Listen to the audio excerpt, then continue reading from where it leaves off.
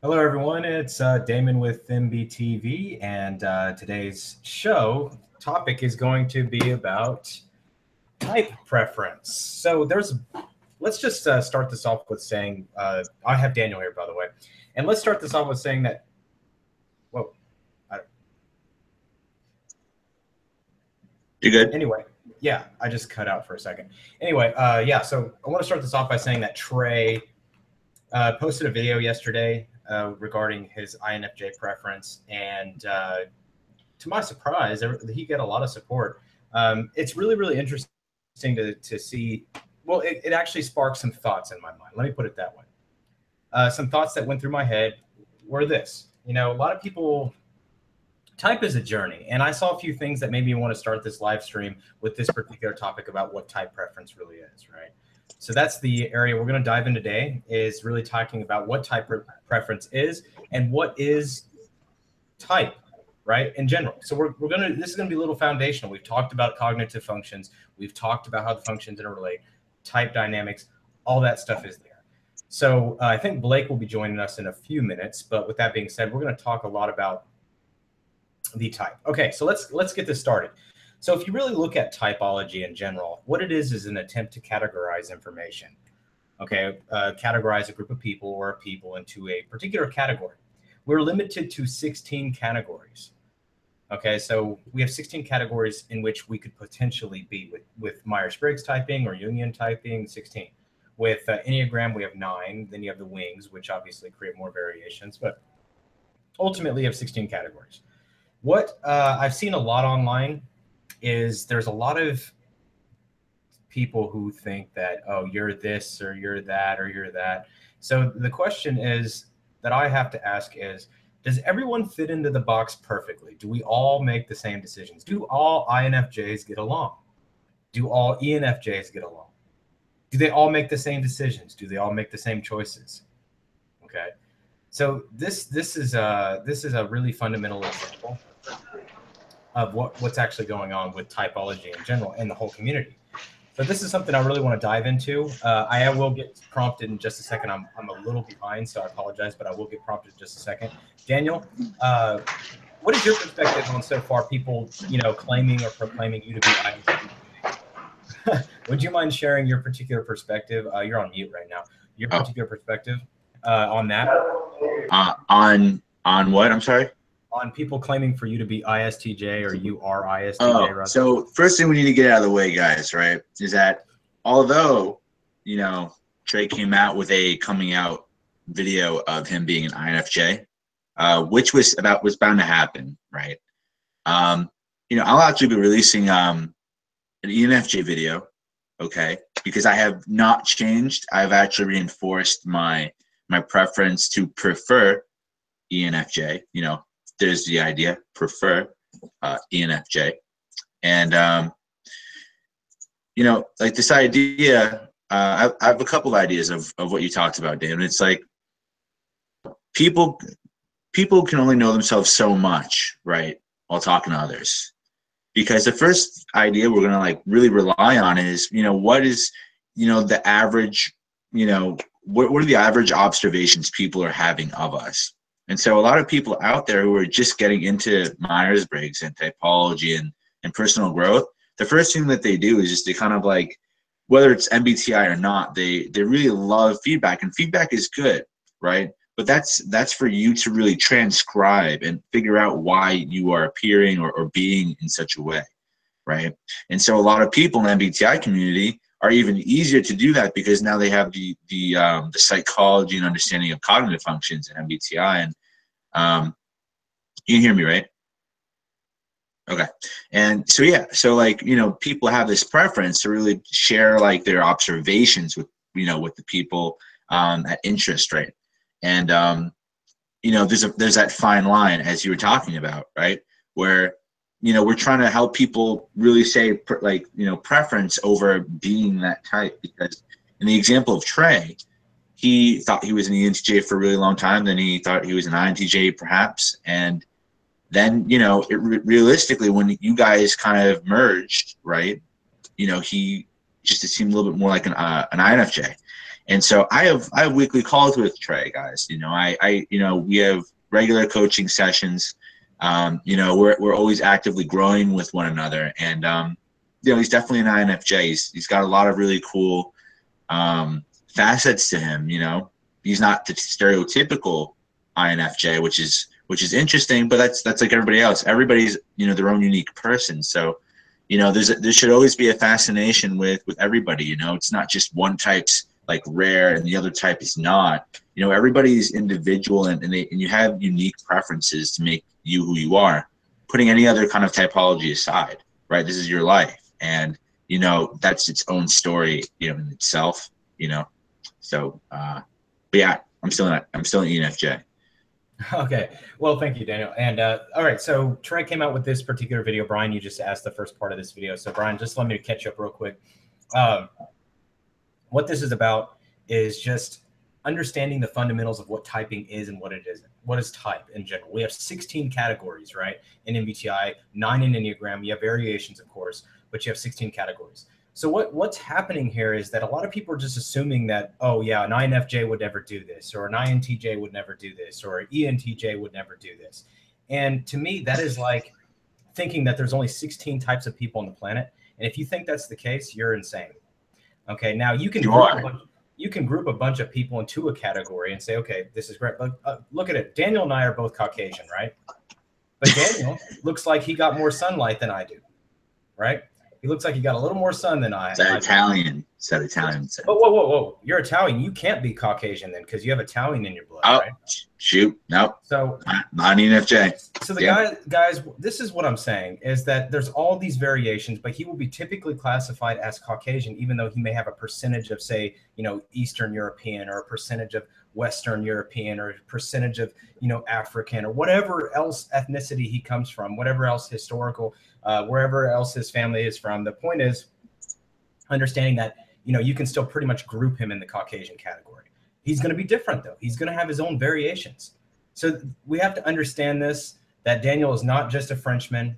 Daniel is... I have no French in me. I never even said I was French. Right. So if we look at the human variable, and we understand that humans don't really perfectly fit into a category, what we have to realize is if we take the map of 16 types, and let's put them in a grid, right? Let's lay the grid down. Let's lay the grid down, right? Instead of looking at it like this, let's lay it down like this. And let's see people like all on top, right? People are naturally going to be categorized somewhere around a type. They may be closest to this type, right? So Daniel might be closest to Caucasian, even though he may have Australian and he may have Aborigine. We don't know. You have no idea who I am, Damon. Yeah, you might have Aborigine for all I know. I might. You know, I may come from Aborigine land. Yeah, you know, you don't know. So yeah, that's my point, is really getting into this whole what is this preference thing. So what it means is that you prefer introversion over extroversion. If in the case of INFJ, you prefer intuition over sensing, you prefer feeling over thinking, and you prefer judging over perceiving. Okay, that's preference. What the word preference also does is, instead of saying I am this, using the word preference indicates that you have the ability to use the other functions. When you say that I am, it makes it sound like you don't have the ability to flex over to other functions. And to me, you're limiting yourself to type. Okay. I do want to differentiate, Damon, though. Okay, go ahead. On that topic of the I am, right? In spirituality and in personal growth, I am is a really powerful tool, right? But in the context of, you know, using it in terms of like limiting beliefs, right? If you say I am a ISTP, I am an ENTJ, right? You know, that's kind of more limiting, right? That kind of boxes you up, like you were saying, versus like I am like the ocean, right? You're embodying, you know, that visual, you know, it's a little different. Right.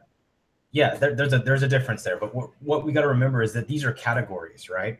Yeah. And we're never just a category. In fact, as a human, we're greater than the category we put ourselves in as far as typology goes. Always.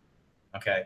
So when we read these book descriptions of what type actually is, okay, so if I pull up INTP, right? What it says for INTP is INTPs are independent problem solvers who excel at providing a detached, concise analysis of an idea or situation. They ask the difficult questions, challenging others themselves to find new logical approaches. Well, that's kind of the Forer effect. Anybody can kind of fit that category, right? Yeah. So what we have to understand. Hey, Daniel, I think you just No, shut I'm off. here. I'm here. Your camera just disappeared. So what I'm But I'm saying back. is that these descriptions are very, very vague. And there's a lot of that going on in typology. The descriptions are helped to validate. Now, obviously, this description gets a little more complex as we move down into this category. Yeah. Well, you know what though? Like you said in another video, Damon, people like they find their type, like majority of people. And it's not until like they meet somebody like me or you, we're like, you know what? Guess what? You found out your type. That's just the journey. That's just the beginning, right? Right. Now you have to get to understand more about yourself. And when you start, looking into other, typologies like Enneagram and stuff, not to combine them, but to just start to investigate oneself on the journey. That's when the real journey begins. It's not when you discover your type. It's when you start just exploring who you are, your tendencies, why it is that you do things, the cycles that you do throughout your life, what's holding you back, what will help you move forward, Yeah, exactly. And that's what I want people to start understanding is type is the subject's journey. It is not your journey or your responsibility to tell someone what type they are. Okay. Now, granted, as a friend or as somebody that may know more about type or cognitive function theory, you can suggest, hey, it appears to me that you prefer introversion over extroversion. Why is that? Why do you think you prefer these? That's fine. You can question. I mean, I'm not saying we are restricted from, questioning. But as far as saying, no, you are this, that's to me, it's pushing it too far. Because what we got to realize is at the end of the day, type doesn't change. And type is hardwired. Okay. Yeah. So there is a true preference there, regardless of what you find out. But the type is the journey. It doesn't matter what type. You're not causing anybody else harm. You're not causing anybody else pain by walking and being wrong about your own type. You're not causing anybody problems. I was just giving my friend an example like this. My friend Chrissy, she just came over yesterday, and we were going over that last interview we had with my friends, Mateo, and she knows him, and she was watching. She's like, "Is MBTI genetic? Is it nature versus nurture?" And I'm like, "It's a good question, right?" And I told her most MBTI is based more or less on like a genetic upbringing. But the idea is that you can be nurtured into preferences, I believe. Like I solely believe that you can be conditioned, and you can condition yourself, based off of comfort and preference, right? Mm-hmm. Like take me for example. Like what did it say about me? Like I was, I had like a intimacy facet or something, it's cool. Like when you really get into the facets and preferences, guys, you really get to kind of explore why you prefer what you do and really kind of investigate that objectively. So the idea is to really objectively gauge, your behavior and why it is that you do things to create more, future awareness for yourself, to make your life better. Yeah, there's a lot of confounding problems with taking type theory and moving it into the field of just categorization. Yeah. Okay. Well, that's where the biggest problem we're having right now is a lot of people are interjecting theory, which is FE, TE, FI, all the cognitive functions. Okay, so I'm pretty sure they're there as far as like what I've seen in research. I'm pretty sure the processes do actually exist. It's just we're still trying to understand the processes. We're still trying to make sense of the processes, and that's the key. Is the understanding that these are two different things. Your Myers-Briggs type is just your preferences, and they're hardwired, like we said, but we learn to use other functions. And just because you use it all the time doesn't mean you actually innately prefer it. Yeah, that's true. And like the idea is that the more you become aware of your behaviors, right? Especially with your shadow functions, for example, like how I would utilize introverted sensing within my day-to-day life. All those things really kind of help me. It's not about what I'm strong or weak in, but it's how I carry myself throughout my life and adapting for just a more happier lifestyle. Mm-hmm. Yeah, and that's where I'm going with this whole topic today is really just diving into what the key word is, why we're using the word prefer. Okay, because a lot of people may think it's weird that I prefer using that word prefer. Go ahead. I want to interject there because like for me, like because you have a type 3, right? So like for you might be able to understand this, right? In Enneagram, right? Like I'm a type 3, so like I kind of can give myself a particular image, right? And the idea is that I'd rather say prefer because you know, for me to say that I'm just an ENFJ, right? It's limiting, and it doesn't necessarily align with my technical character that I associate with, right? So for a type 3 Enneagram, just to like pause for a sec, you know, it's really about finding what's really suitable and favorable for myself and what's around me, and really wanting that and striving for that kind of a self-achievement. And so like for MBTI, I really don't care about like being an ENFJ. I care about the preferences though. I care about what matters most in a practical sense, and how it applies to my life. Because when you first get into MBTI, and you can linger in this purgatory forever. There's people who know MBTI for years, for like 15 or 20 years, and they're like, oh, I know so much, but yet they linger in the association of what type is like before you even get into preferences and facets and you know why it is that you do things. And so to totally take a step back and say, you know, first of all, you know, I'm just Dan, I'm just a guy, I'm just a body, I'm like a vessel, and I just have a consciousness, and I'm just kind of walking around with this flesh body, right? To call myself an ENFJ on top of that, it's like my mind's like, how can I even call myself that, right? These are just my tendencies based off of, you know, that I manifest into the real world. You know what I mean? Right. And it's like, you got to look at it kind of like in an esoteric sense. It's just like, you know, these are all tools, right? MBTI is an indicator to help you indicate your own tendencies and your own things that you do. Yeah, and I've stated this before. MBTI does almost all of its research into the typology section. It doesn't do a lot of research in the cognitive function section. Yeah. Okay. That research is more profound in Socionics. It's more profound in other methods of typology that I probably even haven't heard of yet. Those Jungian functions, a lot of different Jungian slants. I was just looking at Model G today in Socionics. And that's, my brain's been in heavy work mode today. So as far as like trying to get this out of my head, sometimes it gets stressful at times, because I've got so much floating around right now. It's like going 90 million miles per hour. But that being said, I want you guys to really also understand that, you know, we've done a lot of research and trying to differentiate this, and a lot of work trying to get you guys to understand the difference between not only typology but in the Jungian functions, but to understand that that's why you can't really type yourself with the functions, because what you're going to find is that since the function theory isn't so clear with a lot of people, you may fully understand functions but yet still not know your own type. And this is what happened. This is what happened to Trey, and Trey handled it like a pro. Do you want me to? Do you want to go into why that was? Why what was? Why it was easy to overlook for his case, or? We can get into that in a second. Let me finish this point real quick. So, like I said, Trey handled it like a pro, because Trey knows the functions. He does. He truly knows the functions. The thing about Trey is he didn't understand himself enough. That's the process. Okay, so you know, it's not like Trey didn't ever question. Trey questions everything. He was constantly analyzing himself. But once he got out of the environment which was causing him so much stress, it's like he immediately could see what started happening. It was like he started to return to his natural preference.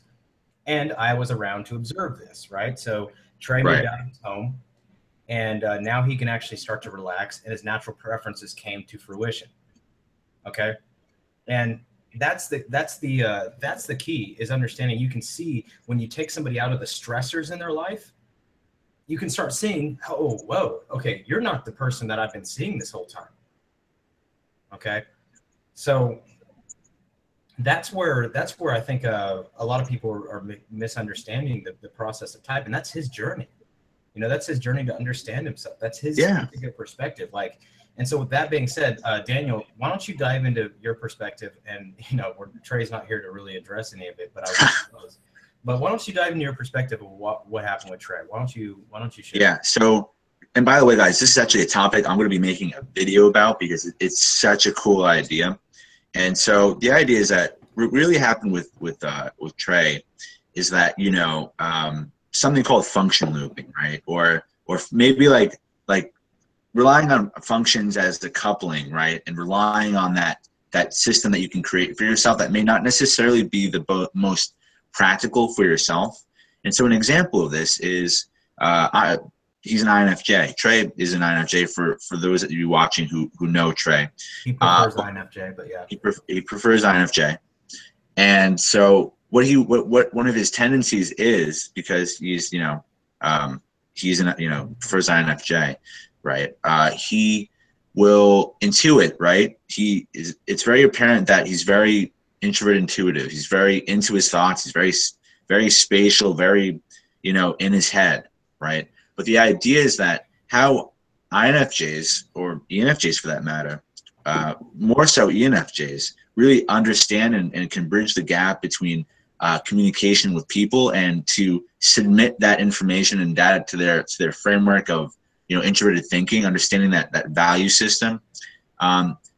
He really was bypassing that feeling element of getting to know people. So how that looked like was he would have all these thoughts about people, and then he would kind of overlook extroverted feeling because of a conflict that he has with extroverted feeling.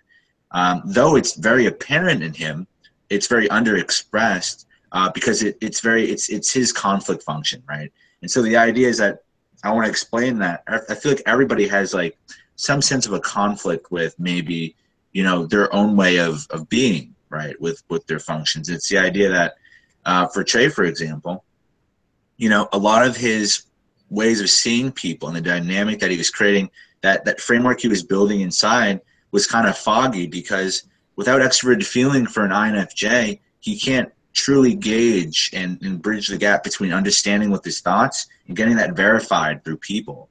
And so what was happening is he was bypassing that, going from NI right to TI, and just taking his thoughts and understandings and making it a framework. And so when you do something like that, regardless of type, you can use that, in any type. Like for an ENFJ, it would be extroverted feeling right to sensing, right? And that would manifest in a different way. So the idea is that, regardless of what type it may be, it would be a good idea to really think about this idea in terms of, what kind of conflicts do you avoid, right? I feel like there's like a functional conflict-driven function, maybe, perhaps. Mm-hmm. And I want to explore that because for Trey, it's extroverted feeling. And his association with extroverted feeling comes from his upbringing, and it's very apparent.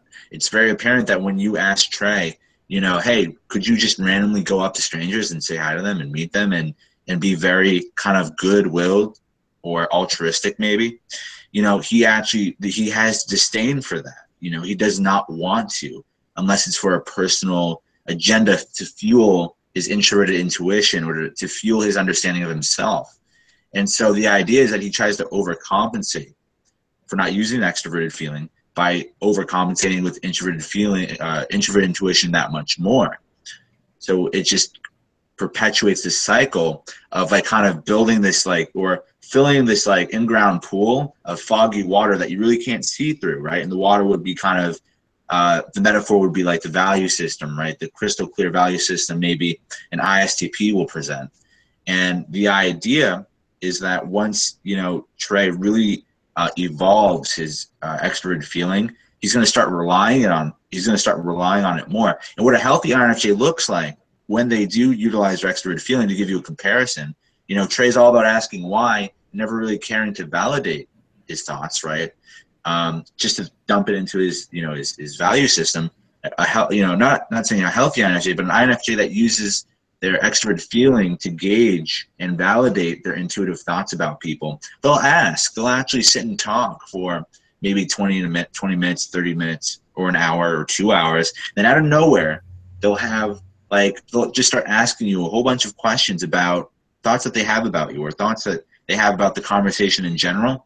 And then they'll just put that in their value system, because that way they get like a valid kind of matching, a pairing of their thoughts to what is actually real, right? So I don't know if I explained that in a good way, Damon, but that's from what I observed.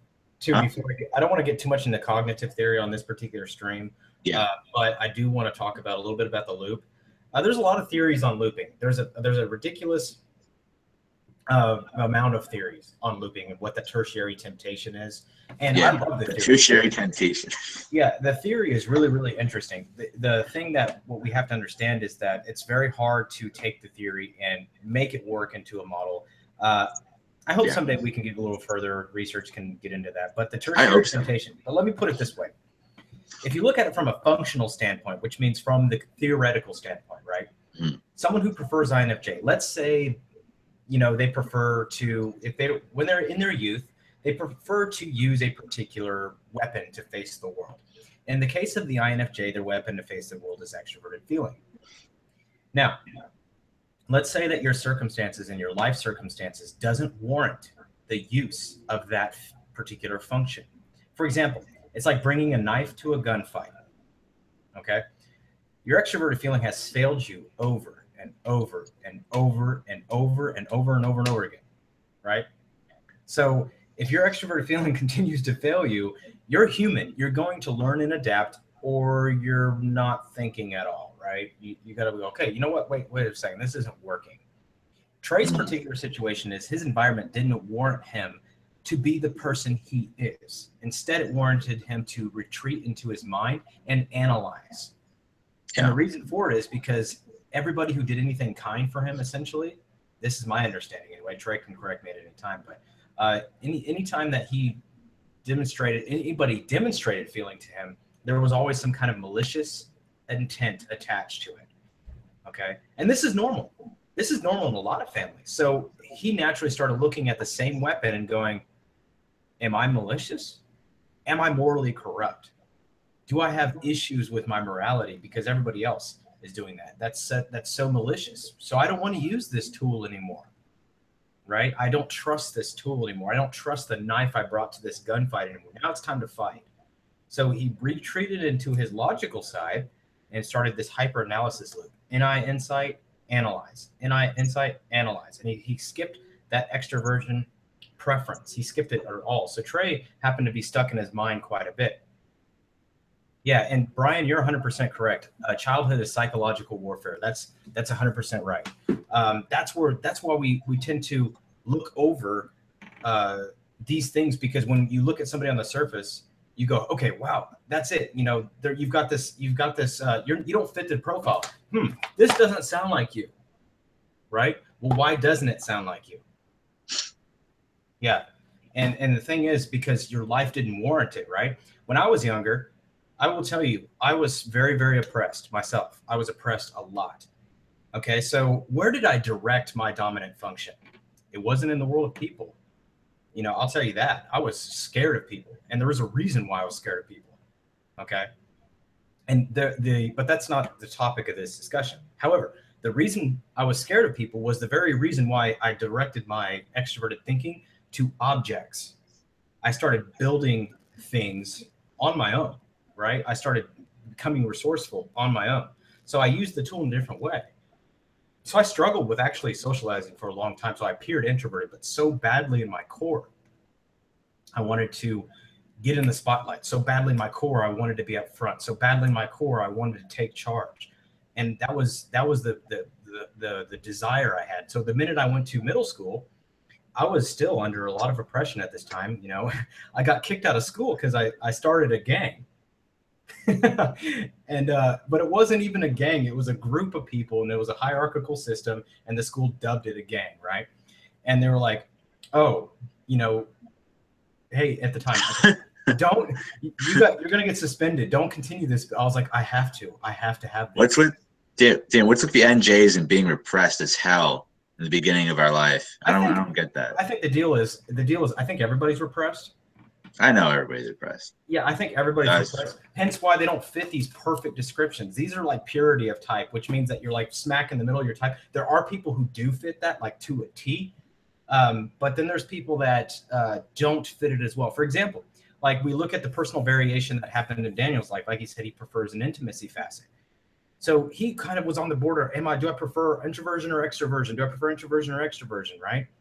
And in reality, he does prefer extroversion, but there were certain life circumstances which made extroverting harder. So he relied and developed a personal variation, which made his life a little bit easier at the time.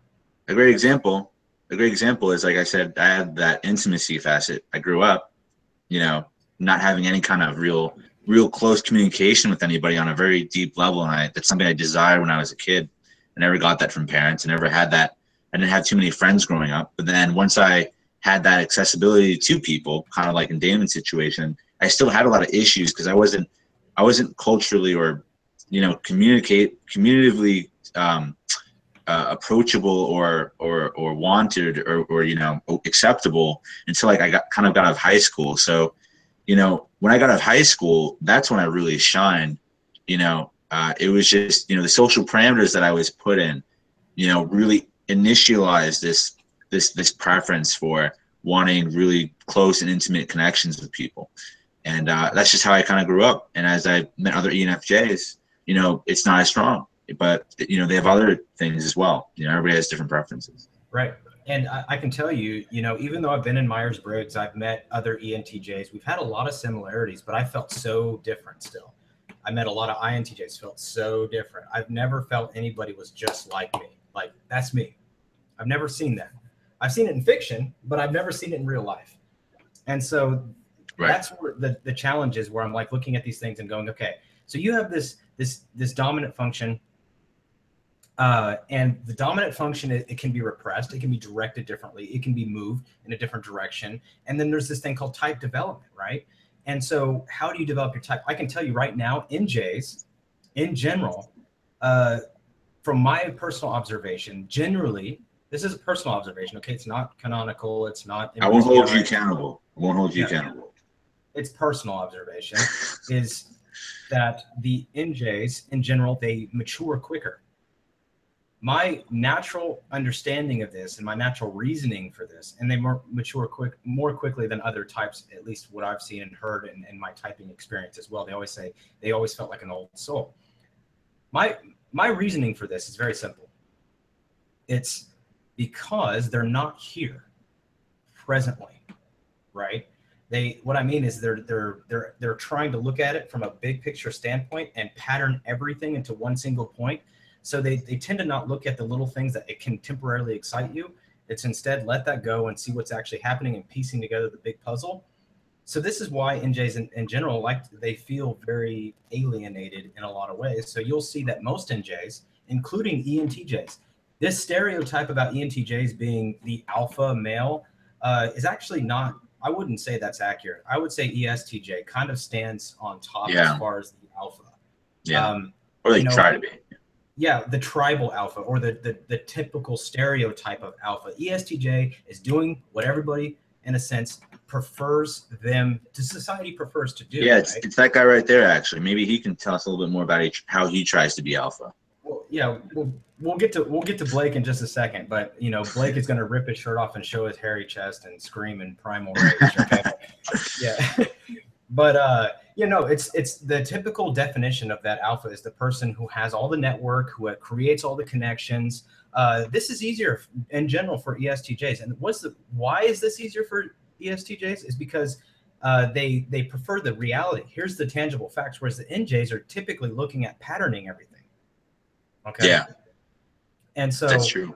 That's where the NJs want to pattern everything. So they're like, okay, what is the sense of this? Because I'm looking at it long term. This is actually irrelevant right now. Whereas the SJs are like, no, that's what needs to be done, and I'm going to go do it. Okay, so that's where the differentiation is. And I don't mean to put ESTJs on top of the food chain, but the typical side is that ENTJs are this alpha, and it does happen. I mean, yeah, naturally, as we learn to become and we develop our sensing function, it starts coming out, right? And they start looking more similar. ESTJ and the ENTJ start looking a lot more similar. But in the long run, I mean, we get closer. MBTI specifically states that we have a starting point. And that starting point is our preference, type preference. How we grow from there is our personal choice, right? So we're growing from this personal perspective of, you know, hey, I've got this particular disadvantage, all right? And then I'm going to develop my type into a more fulfilling person, right? I'm going to start from square one, which is my type preferences. So that means as an ENTJ or someone who prefers ENTJ, I correct myself and I'm working on that, but someone who prefers the ENTJ, I start off with a preference for extroversion, a preference for intuition, preference for thinking, and preference for judging. So let me tell you this, then I'm going to let Blake talk for a second about ESTJ, but let me start with this, is that I was kind of forced into introversion as a kid. like I said, I directed my TE more toward objects than people. And because of that, I learned to develop introversion. So am I comfortable in my mind? More so than I would expect naturally. I do not like it still, but I can do it. I can sit back and actually be in my mind, and I can be alone for a while. That's fine. The second thing is, am I comfortable with data and details? Absolutely not. I still struggle with that quite a bit. And sometimes being even here right now, I still have my insights, and they seem larger than life when they hit me. Do I struggle with thinking and feeling? Oh, I struggle with the feeling side a lot, right? I struggle with that quite a bit still. And then do I struggle with perceiving? Absolutely. My friends and people I've spent time with need to be like, hey, you need to be less structured. You need to be less regulated. Chill out, relax, learn to have fun, learn to do things, learn to experience the moment. Stop trying to structure and regulate everybody. Stop trying to make everything hierarchical. Stop trying to make everything orderly. Stop trying to control every situation in your life. Okay, so I have these natural tendencies, and then I'm moving on that side, and I'm learning to develop those particular aspects. And this is completely removed from cognitive theory.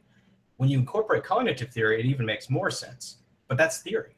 It may be proven wrong someday. In fact, Socionics, I was just looking at Model G earlier, like I said, and it's actually a totally different model of how the functions interrelate with each other.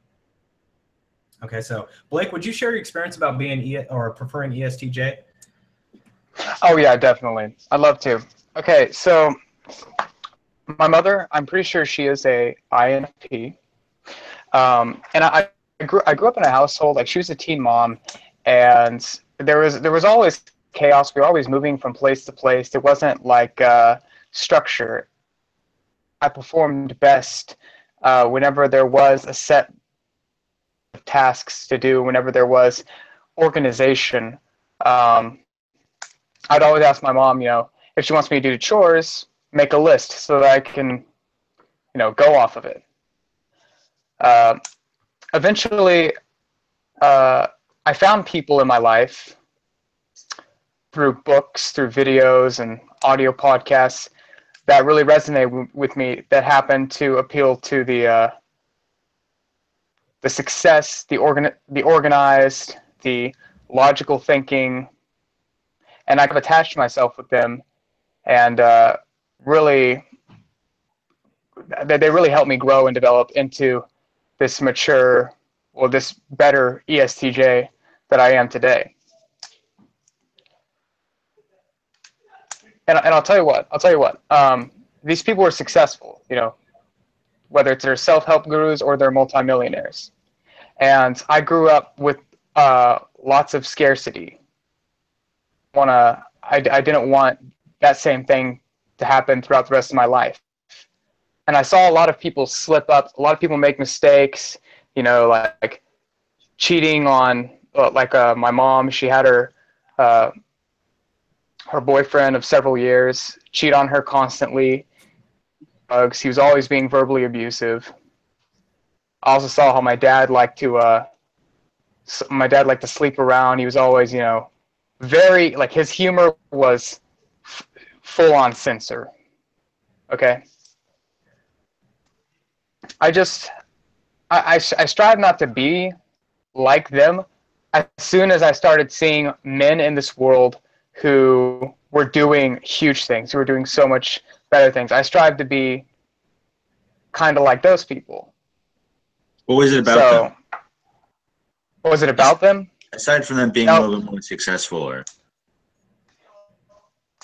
No, it's about me. It's always about me. I mean, I understand them. It's not like I look up to them. I'm not like crazy about the hierarchy and all that. I just I understand that they got to where they're at right now through forming specific habits, and they did things, the right way. So I want to incorporate some of the stuff that they did into my own life. So this is a really good example. Blake, would you say that came more natural to you, is to kind of look at what they did and go, hey, that's a good reference point. I think that's something that comes natural to you. Would you say that was something that you learned? I'd say that is something that really just comes natural to me. Okay. So guys that are watching, this is a really, really good example that I know. I always see when somebody says something, you always want to ask if it's their natural preference, right? So if somebody says, I prefer to be in my mind, does that come natural to you, or is that your life circumstance right now? Is that a situation for you, right? That's how we really get to the bottom of type, because, you know, at any given time, I can be so focused on what I'm doing that I'm actually like not even in reality, at least how I feel. And if you ask me, hey, is this how you naturally are? No, that's not normal. It happens sometimes, and you may catch me on an off day. But since Blake says this comes natural, kind of look at the examples he used to paint these pictures. Very concrete, makes a lot of sense. And hey, look, these guys did it, so I'm going to do it, right? Pretty concrete, pretty simple. So I did the same thing, right? When I was younger, I was about 20, 19, 18 at the time. And instead of looking at the people and going, those people are successful, I'm going to be successful, or those people are smart, and so I want to learn from them. It was none of that for me. It was more patterning for me. When I was younger, it was like looking at how those particular people came across their goals, and I said, okay, I get that, but is that really what I want to do? Is that method what I want to do? Is that their formula the only thing? Instead, they've released abstractions to me to help me paint my own path. Okay, so it was a little different, yet Blake and I are on the same path today. So we had different ways of approaching the same decision. Okay, so this whole thing of nobody's going to do, because Blake and I have read a lot of the same people, we follow the same people, we get information from the same people. So Blake and I have a lot of common in that area. But you guys can look at it and go, how did we come across to reach these decisions? How did we actually make these decisions? And so I made it in the way that came natural to me was abstraction, was looking at the patterns of these people and going, this person, this person, this person, this person all did this same thing, but is that thing really going to work with this certain situation? No, it's not. So I took that thing, recrafted it, and molded it in my own way. Okay, but yet here we are today. So the thing is that, you know, it's to me it's ludicrous to assume that certain types are going to behave in a certain way, and that's it. That's law. That's not the case. Okay, because the decisions that we make on a daily basis are going to be very, very different or very similar, regardless of what our type is. Right? Type is our own journey, and we don't have to share it with anybody. It's, to me, if you stick too much to your type, you're actually limiting yourself, because you might actually subconsciously start creating excuses for certain behaviors instead of learning that, oh, because I prefer ENF or ENTJ in this case, or somebody prefers ENFJ like Daniel does, you know, that's not a reason not to use logic. And me preferring ENTJ is not a reason for me not to use feeling, right? Is it right for me? Is it morally right, or on the human level, right for me to completely ignore morality or ethics or the human element? Does it make success? No, it doesn't make success. It doesn't do anything. It doesn't help you. Ultimately, I think ignoring those things are not good things. I think that there's a lot of aspects in here that we're actually missing, and it's important that we start looking at it in a perspective that actually makes sense. And so when we read these type descriptions, like I said, with the things in this particular book, if you guys want to get this book, you just email me and I'll make sure I can get you a copy. But in the things in these books, these are the best type descriptions that I've found to date, by the way. And in this book, you know, it gives you an overview of what the type may look like and some common tendencies, because you will have tendencies. A person who prefers thinking is not going to show as much feeling preference normally, right? If they're operating in preference. But we can't be under the assumption, this chat is really distracting. I have to make sure my eyes keep going to it. I'm closing that out. Somebody else watch that chat for me. I'm watching it, so don't worry. Yeah, it's really distracting. Okay, so that being said, it's ultimately making sure that we understand that those variations, that type is going to have a common tendencies, but that doesn't mean it's law. It doesn't mean that the type is strictly solidified to that one thing. Remember, the people floating above the type chart, where are they closest to? That's what they're going to pick. So if Trey read all 16 types and INFJ resonated with his natural preference first, and that's the one that he said, you know, I resonate with this 85%, and the rest of them 60%, 50%, 44%, 40, 35, 30, 20, 20, 10, 5, 5, whatever. He prefers the one that has the most resonation with him in his natural state. The problem people have with type, and why some experts in type still can't find their type, is because they've learned so many variations, it's hard to dig in and find that natural preference. So as a practitioner, one of the things that I really struggle to do and really strive to do is hear keywords, the key words in people's language that indicate preference, right? Like I had to, yeah, I chose to, I needed to, you know, those, or I have to, or, you know, I felt like it was necessary. Those particular things don't, they point that whatever that behavior is, or that tendency is, or how they came to that decision wasn't natural. They learned it or they developed it. The problem with these type people who come on and say, hey, you're not this type or you're not that type, is they're under the assumption that everyone is operating within 100% of their preferences 100% of the time. And that's not how the world works. Yeah. Right? That's not how the world works. Think about this. The function that you need to use for certain things like sensing, right? Do you think if you are in a fast-paced sport that activating NI would be beneficial? Do you? Probably not. I mean, yeah, it could be, but you know, if you've done any martial arts, you'll realize that they tell you not to think, and you want to build the habit so you don't have to get into your head and try to predict the outcome because you're going to get knocked out. It's too fast. And that's, so being there in the present moment is probably the better process to use. So these are tools. The cognitive functions are tools. When I was learning martial arts as a kid, one thing I can tell you for certain is I had problems predicting too much. It was always calculating what the next move was. And sometimes so much that when I was wrong, it would catch me off guard, right? And so I didn't anticipate that. Therefore, instead of being there in the moment, and that's what would catch me, instead of sensing everything. Where there's a person who taught me was so present. He preferred ISTP, by the way, but he was so present that he was aware of everything that was going on at any given time. So you really couldn't fool him much, you know, because he was in touch with it. And I remember a very specific quote that he told me. He said, he's like, I don't get hit for one reason. And to this day, I've never seen anybody even close to hit him. He told me, I don't get hit for one reason. And I said, what's that? He said, right when someone throws a punch, I can feel the wind and I can hear the sound and I can see it. He's like, I perceive it like that. And so he reacts to it. He's not in his mind calculating outcomes. He's actually right there in the moment. So the key is you use different functions. They're tools for you at any given time to use for your disposal. But you have those natural preferences, those things that come more natural to you.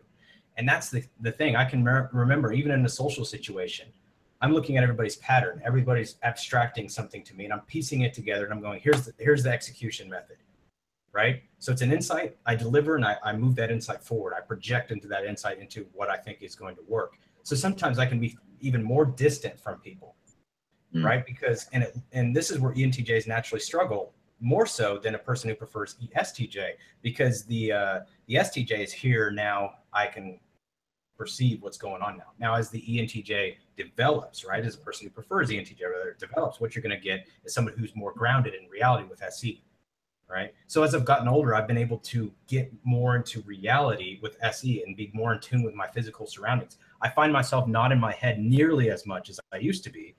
And that's a huge thing, you know? And what I mean in my head is I'm still always trying to move an agenda forward, always trying to organize, but in the sense of just being in my mind, right? Looking at abstractions. I'm always looking at things that people are releasing to me and seeing how those things, I can execute the agenda that I have at the top of my mind. And so always looking for patterns that are relevant to that particular agenda. If I need to take control of a room, the abstractions are released to me in a way of being able to do that. Okay, so there are certain things that that kind of removes you from the rest of the world. Here's why the NJs struggle, right? Whereas the SJs may not come as natural to them. So there's a big difference in this type. And yet, if you compare me with somebody else who prefers ENTJ, you may find that most of them have that natural tendency, but some of them have gotten over it, developed SE better than me, maybe, or developed FI better than me, maybe, and they're able to make better decisions. There's all kinds of processes that are involved in type development. We have to understand that. We have to understand that nobody is static. Okay, so we have to remember there's so many aspects of type and there's so many aspects of the human element and human variable that we can't possibly confine it to one little thing and go, you know what, it's Trey, because he's looking off right now into the distance, he can't have extroversion. He's not an extrovert at all, right? Because he can't use extroversion because Trey peers off into the distance, But then at the same time, Daniel, the ISTJ, right? So point is, Daniel prefers ENFJ, but a lot of people have picked up this ISTJ type of vibe from him because of, think about this. How is he using FE? How is Daniel making decisions right now, or any given live discussion or any given video, right? I have confined Daniel's FE into a TE format. I'm like, hey, Daniel, here's your hype list. Here's the bullet points. Here's what you need to cover. Here's this particular topic. So Daniel, forcing himself to use process, it eliminates his expression. By the way, we're working on that, right? We're trying to get through that, but it eliminates his expression. Yeah.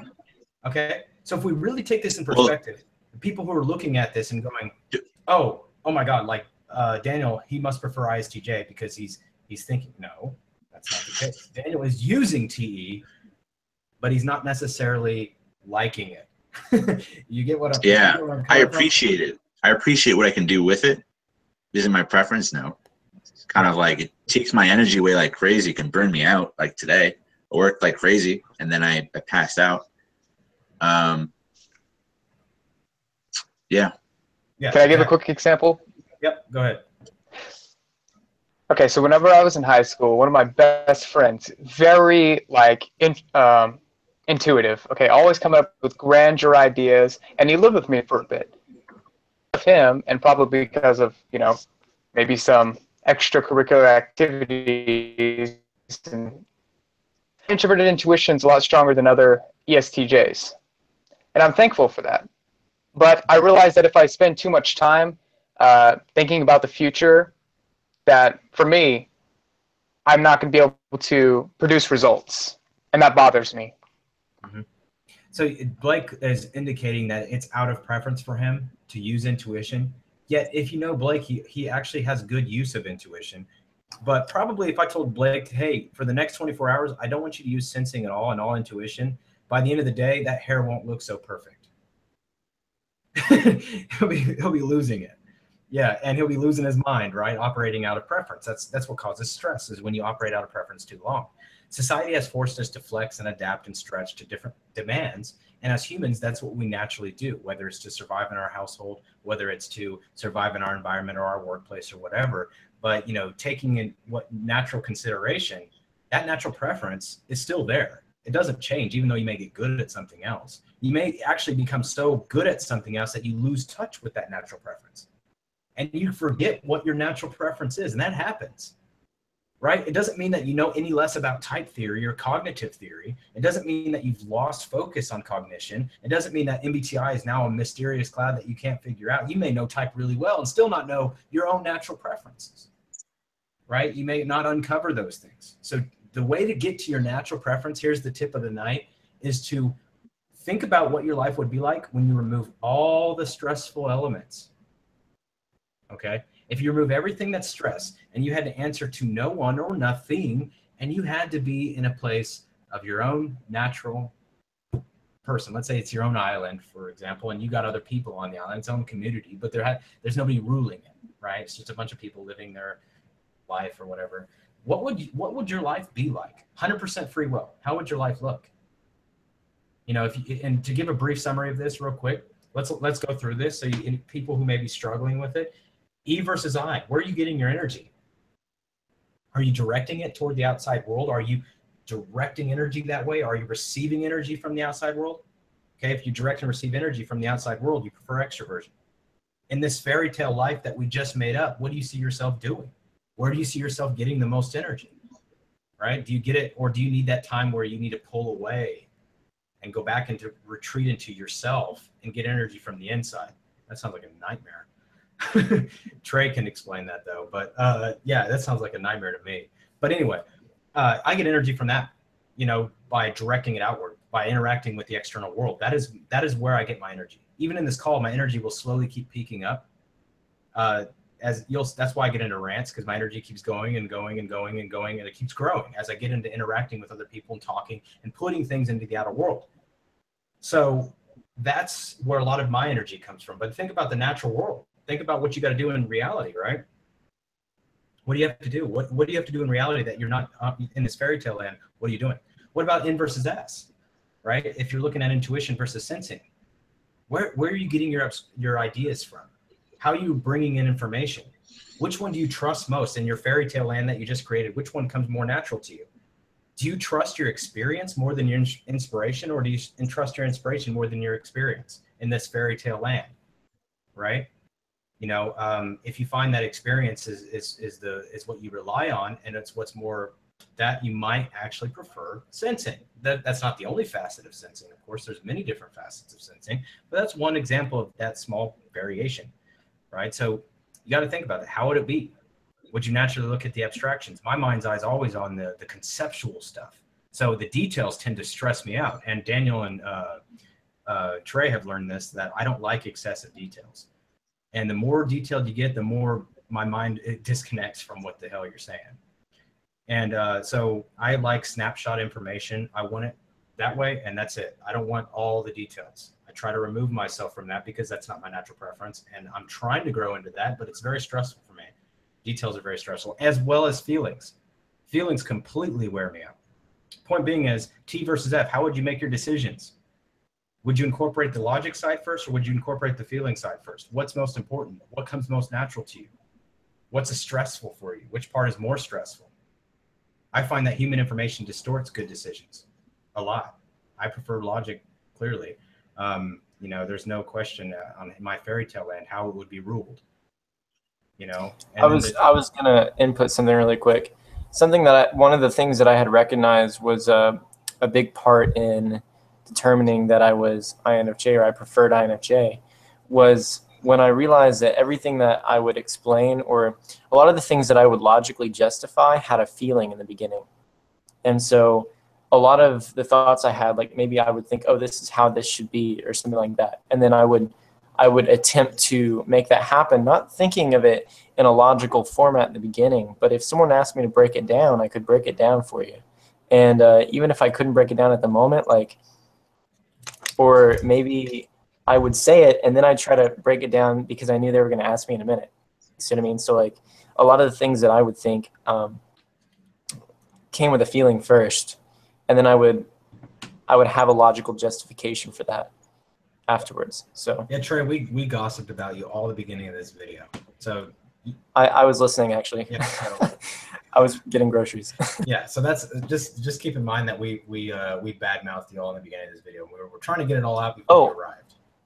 Actually, I want to say something. Earlier, you guys were talking about masculinity and femininity, right?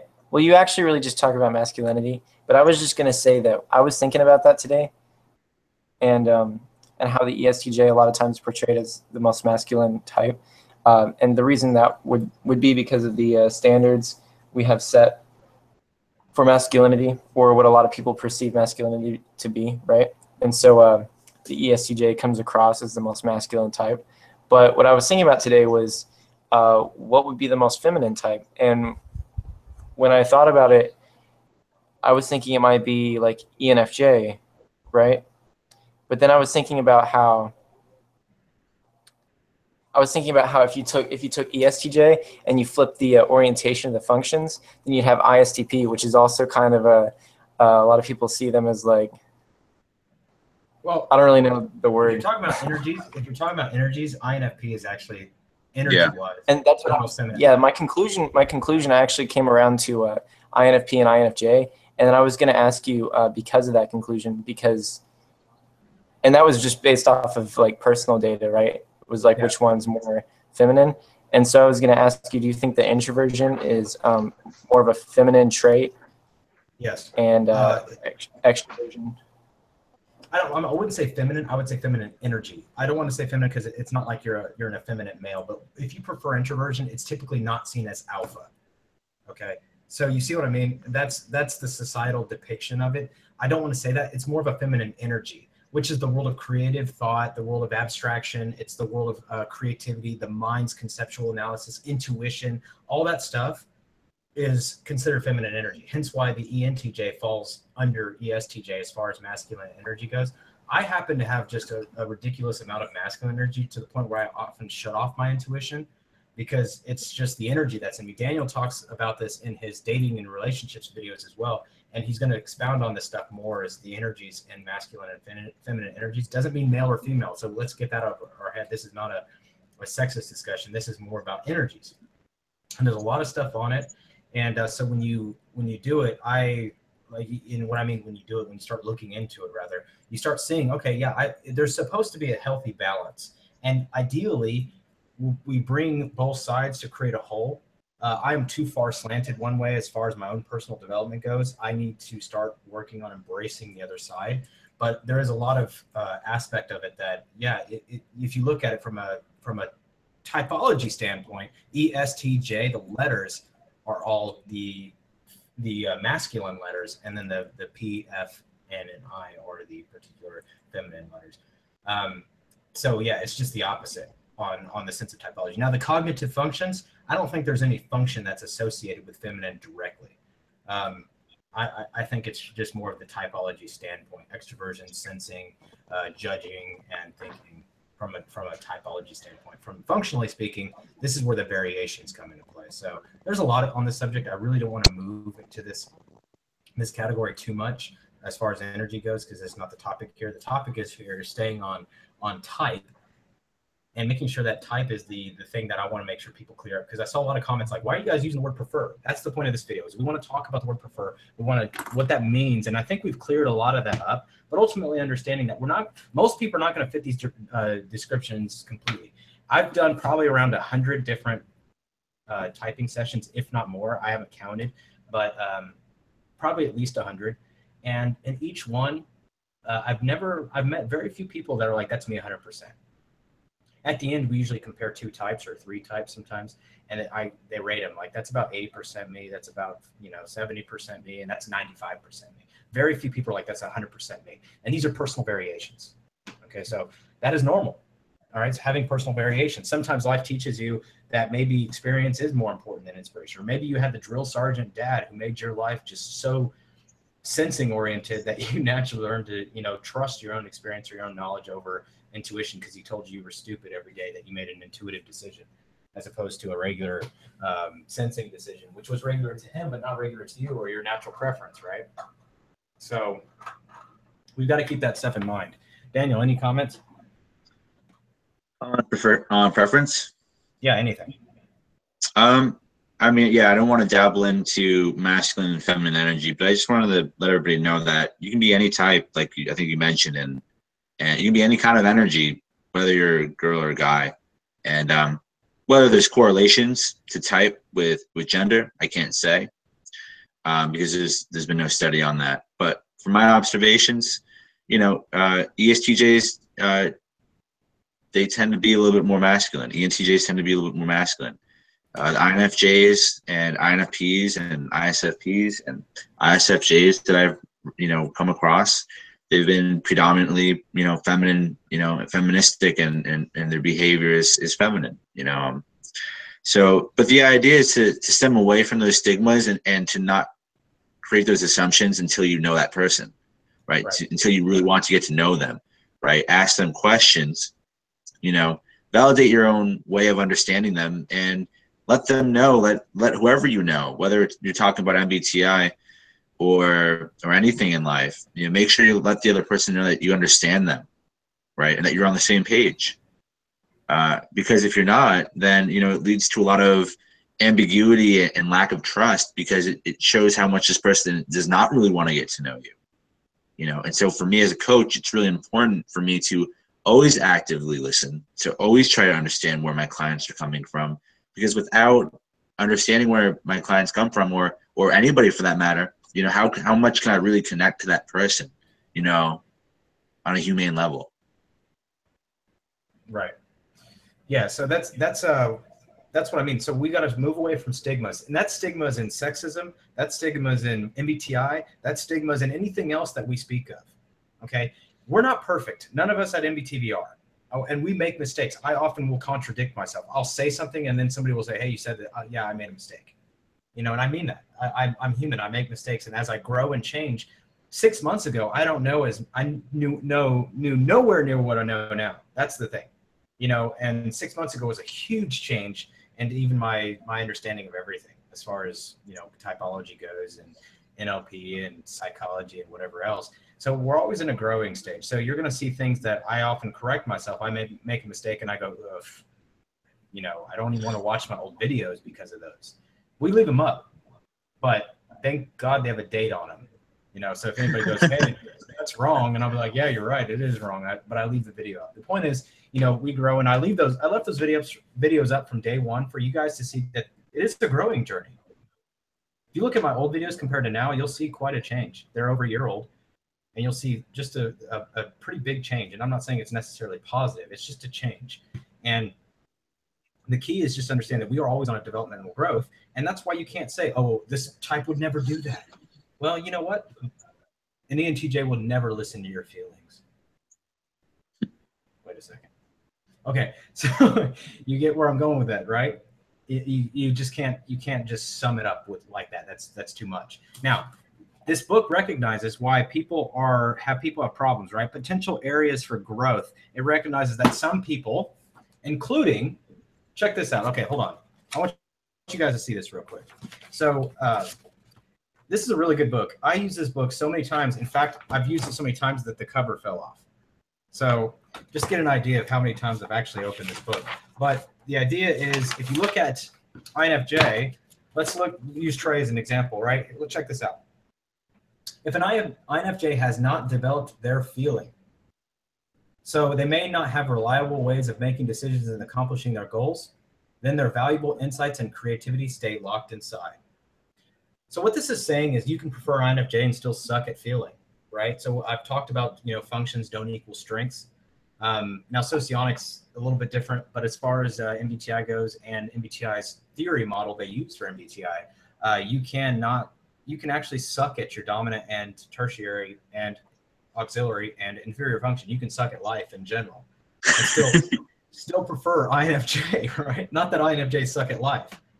So the idea is you can ultimately suck at life just by, it's about what you prefer, right? If you never use the tool, you're probably not going to get good at it.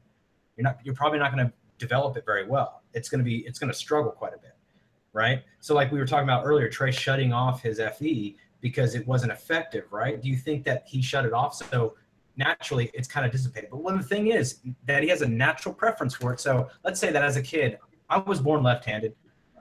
I didn't get disciplined about my left hand, so I'm left-handed. I write with my left hand. Now imagine somebody hit me with a ruler every time I touched something with my left hand, right? Right. So I learned to write with my right hand, and I'm writing with it, and I get really good at it. But my left hand doesn't know how to write because I never learned it, right? But if you were to put a pencil in my left hand and to teach my left hand how to write again, it would learn probably faster than my right hand. It would move faster. Because that's how your brain is wired. That's how my body was wired. It was hardwired for my left hand. So if it took me 3 years to write really well with my right hand, it might take 1.5 years to write really well with my left hand. Point is that natural preference is still there. That being said, Trey, if he starts targeting his feeling, if his feeling actually did get underdeveloped, then he's probably going to learn it a lot faster than, say, me, which will probably take another 10 to 15 years to be like a normal human being as far as my feeling goes. So point is, because it's out of preference, it's going to take me a lot longer. And disclaimer: ENTJs are not human. Yeah, exactly. I talked to Trey about that earlier. You know, we struggle with humanity, and Blake is not human either. ESTJs are not human. So us two, not human. But point is, you guys got to understand it's about preference. Okay, so our brains are wired. If you read Kiersey, you know, there's 4 different types of brains. Essentially, you've got your strategic, you got your diplomatic, you got your tactical, and you got your logistical side. Okay, so the strategic is your NTs, the logistical is the SJs. You know, you've got your SPs, which are your tactical, and then you've got your diplomat, which is your NFs. Okay, so that if you understand that that's your brain's hardwired, the further you stretch away from your core brain type, in a sense, the harder it's going to be and more stress it's going to cause you. So if you take a strategy person like me, a strategist, and you take this person and go, okay, I want you to operate as a SJ, a logistical person, that causes a tremendous amount of stress on somebody who prefers strategy.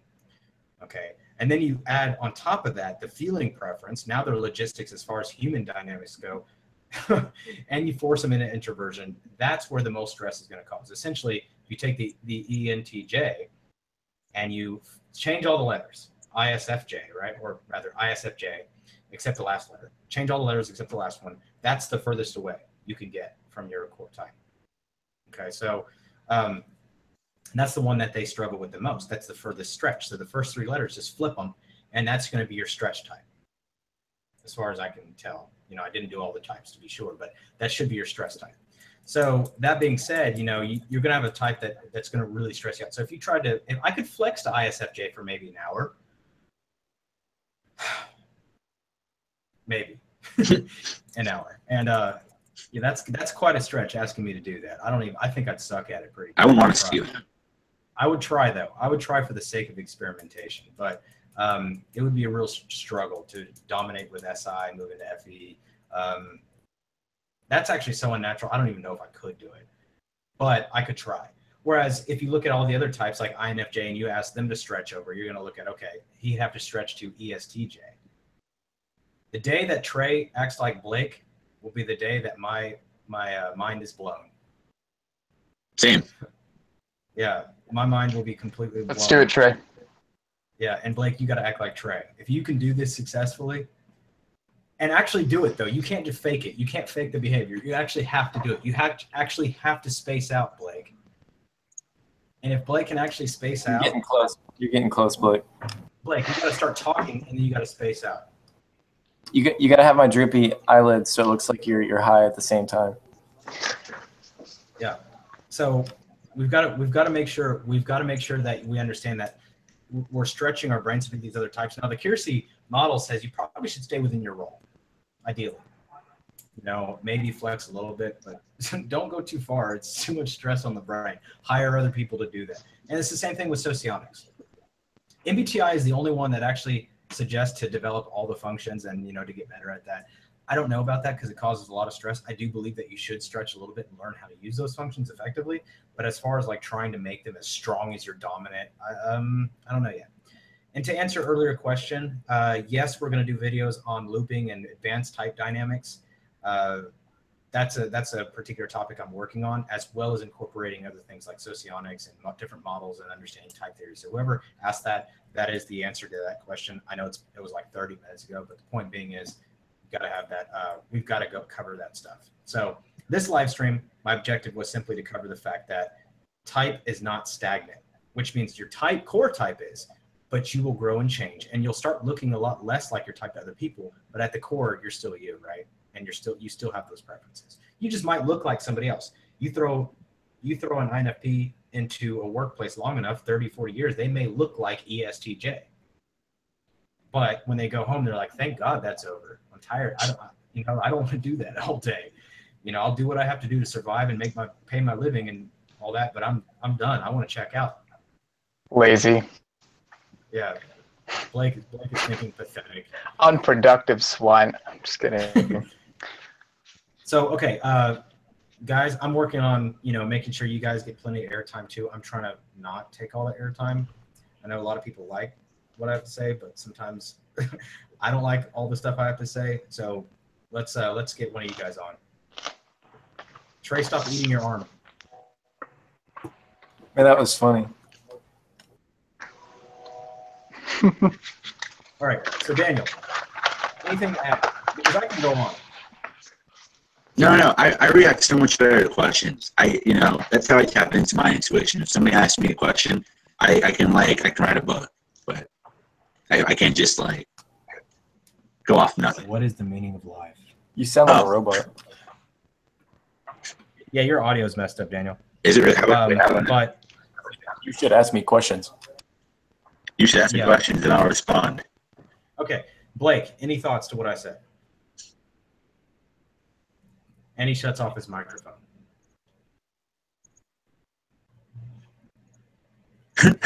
His microphone is off right now. He literally, right when I asked him, he shut off his microphone. No, okay.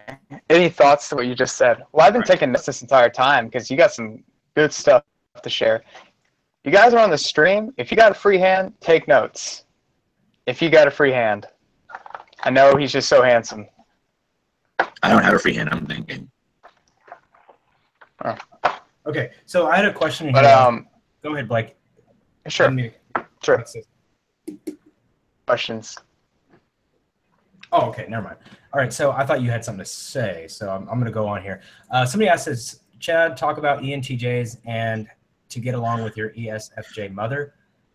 Okay, so Elizabeth, I still go by Damon. Damon's my name, but Chad is my legal name, just to clear that up. So I'll go by both, but I prefer Damon, just so you know. And but I will say the opposite. But it really, at the end of the day, it depends.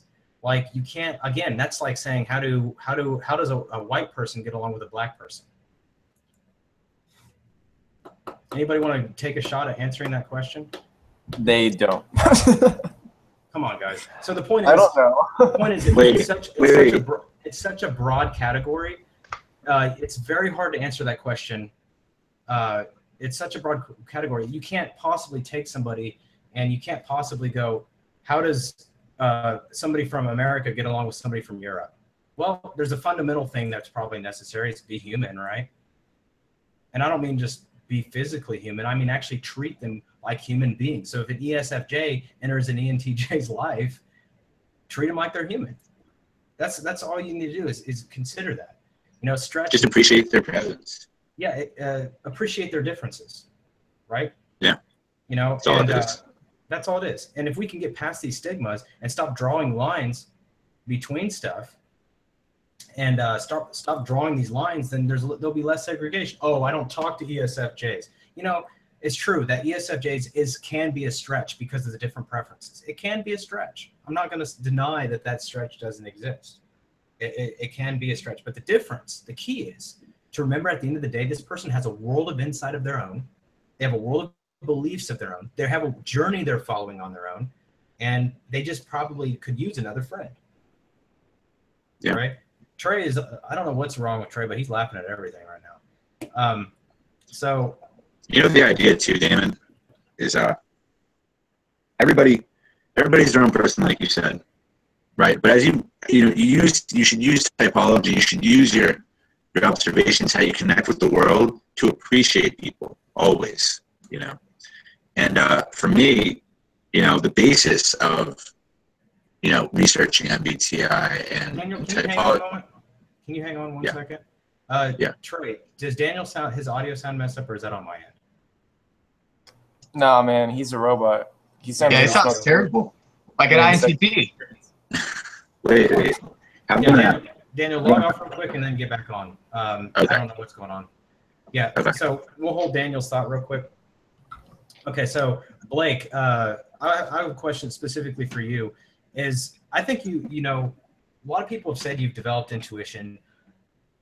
I think this may be a result of you being around a lot of people who prefer intuition. No, that's totally it. Right. Yeah. And because from what I understand, you spent a lot of time with Trey, then you had the roommate that preferred intuition. So it sounds like you've just been around a lot of people who prefer intuition. Before Trey, it was hanging out with a lot of intuition. Yeah. Yeah. So Blake and my mom too. His friend Xavier is an ENFP, and he's really ENFP. He fits the book, man. He's something else. I mean, he doesn't it's kind of funny because he's like a really cool dude, and he freeloads everyone in a really cool way. It's like he'll go outside and he'll have spent the night with a friend, for example. He'll go outside and he'll walk everywhere and enjoy the morning, and then he'll go find a friend and he'll borrow their fruit that they never eat. The little fruit basket in people's houses that they never eat. He'll go there and he'll take one of their fruits and be like, "Can I have one of these?" And he's really cool. And anytime you see him, he'll always be interested in what you're talking about. He's just a very it's a very interesting dude. I don't know. The friendliest person you will meet. Okay. The friendliest person you will meet. That's the guy. I've always looked up to him on how he can, just build relationships so well and connect with people. And I just looked at his life though, and look at it's not it doesn't resonate with me. His goals and his pursuits, they don't resonate with me. It's kind of hard to see him as a mentor in certain areas. Because although he's better than me at something, I still can't just myself, my soul, can't really trust him to change me, teach me. Yeah, those natural preferences don't change, even though you can learn to appreciate his differences. Is that correct? Mm-hmm. Yeah. So that's the thing, is getting in touch with yourself and not just using it as an excuse to not flex or not stretch, but really just getting in touch with your own core preferences and realize, this is my preference. How do I operate out of preference? Blake surrounded himself with a bunch of people who preferred intuition. Therefore, he probably has a little more ability to use intuition effectively. Whereas some people who prefer intuition may actually have had their intuition repressed, and they look more like a person who prefers sensing. So there's no way on the surface to really determine this. So if you guys, I know you all do this, you're all guilty as charged. I pretty much will convict every single person who's into typology. You type your friends, right? Everybody types their friends. If you're into typology, you type your friends. It's not true. Okay, Daniel, you're the exception. There's always the exception, and Daniel's the exception. I don't type anymore. You know what? Okay. You know what it is, Damon, at the end of the day, I already understand people regardless. At the end of the day, your audio Okay, robots. At the end of the day, your audio still sucks. I told you to log off and then log back on. I can't, because I'm in control of this broadcast, so if I leave, everything ends. No, it doesn't, because I'm in control of the broadcast. So you just exit, close. No, that's what it said in the button. Use your iPhone. Daniel, use your the iPhone. damn broadcast. Use your iPhone, Daniel. Just close your browser and then come back on. Okay. There, see, did the broadcast end? No, it didn't. All right. So it says live. Yeah, it's still live. I mean, it says live in my window, right? And I'm just screwing around. Yeah, it's Daniel's fault. So, point is, yeah. So when you're typing.